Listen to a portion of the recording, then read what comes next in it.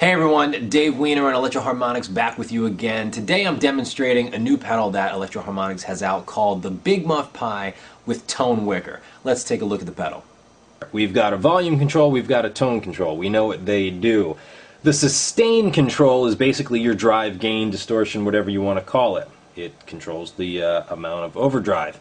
And then here we've got a tone switch and a wicker switch. The tone switch, when set to on, whatever you've got your tone knob set at is what's going to control your tone. Deep bass or higher frequencies, higher treble. When you've got this turned off, your tone knob is being bypassed, and what's going to happen is you're going to notice a very large jump in volume. The wicker knob, usually set off here, when we turn it on, it acts as a top boost. It's really going to accentuate some higher frequencies. So let's take a listen to what this thing sounds like.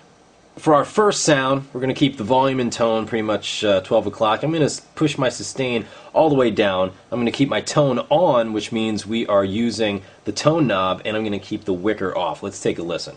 My sound is a Strat into a 59 Bassman, very clean. And let's engage the pedal and listen to those settings.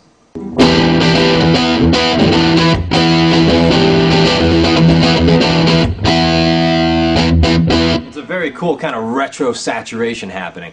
For my second sound, I'm just going to go to the other extreme here and crank the sustain all the way up, which again is your gain, and let's take a listen to that.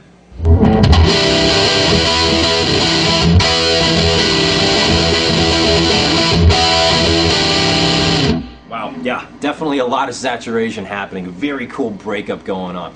Now I'm going to take my sustain, I'm going to put it back to its minimal setting, and I'm going to turn off the tone. We're bypassing the tone switch. We're going to hear a louder volume. Let's hear what it does to the distortion.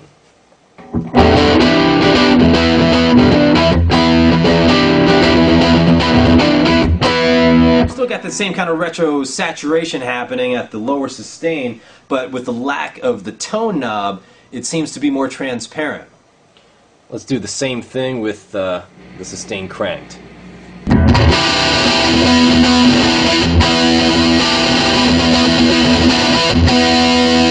Very cool. It's a very, very cool kind of breakup. Again, I'm playing the same thing over and over again so you can hear how these knobs are changing the sound. Now let's put the sustain back at the middle position here, and let's hit the wicker switch. Again, this is a top boost. It's going to accentuate a lot of the higher frequencies.